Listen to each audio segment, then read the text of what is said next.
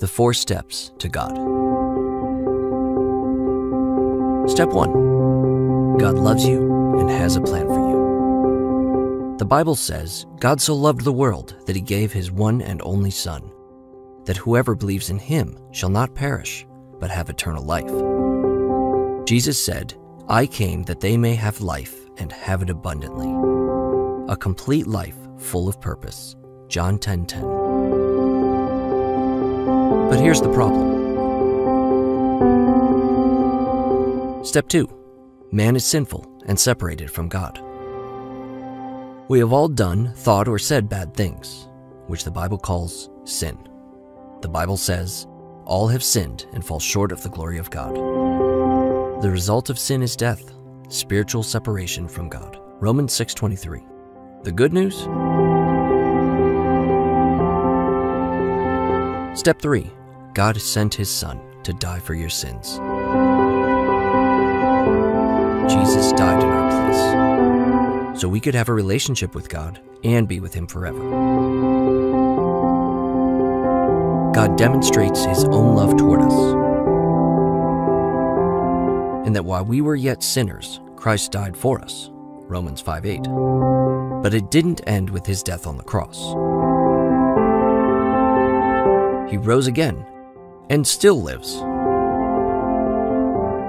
Christ died for our sins. He was buried.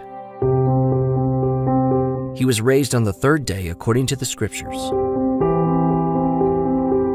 Jesus is the only way to God.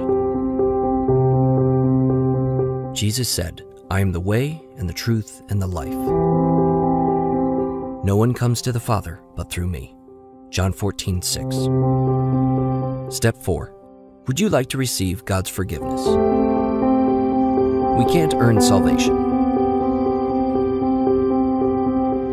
We are saved by God's grace when we have faith in his Son, Jesus Christ. All you have to do is believe you are a sinner, that Christ died for your sins, and ask his forgiveness. Then turn from your sins. That's called repentance. Jesus Christ knows you and loves you. What matters to him is the attitude of your heart, your honesty. We suggest praying the following prayer to accept Christ as your Savior.